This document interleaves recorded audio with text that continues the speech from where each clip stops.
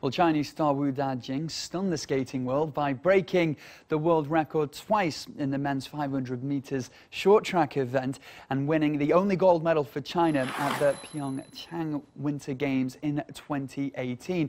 It also marked a breakthrough for China as the country's first gold medal in a men's individual ice sport at the Olympics.